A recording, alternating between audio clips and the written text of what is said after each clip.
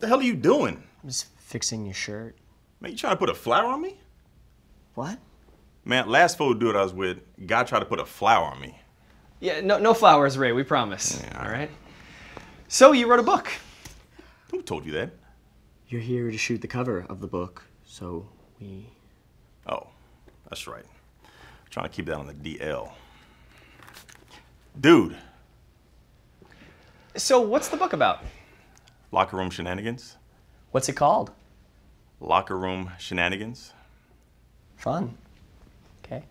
You don't want to know. We don't want to know what.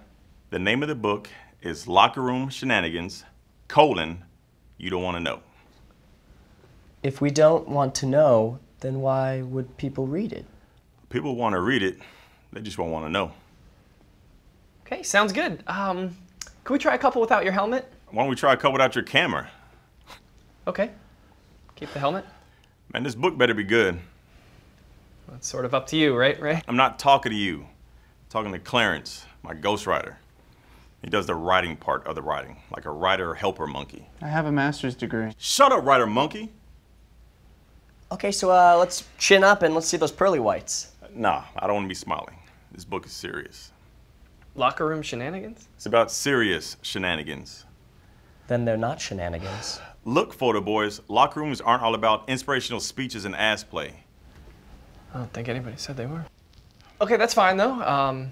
If this is more serious, I guess I assumed it was more about like horsing around. Hey, Clarence, start a new chapter, horsing around. I like that. What have you written so far? Shaving cream stuff, drinking, rampant sexual assault. Told you, you don't want to know. It should be called Locker Room Crimes. Yeah, oddly enough, that was taken. Man, shut the fuck up, Clarence.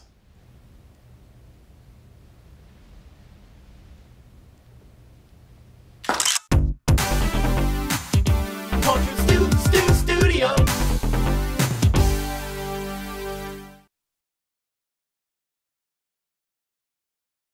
I just got my picture taken at Portrait Studio. Subscribe to Above Average. Here.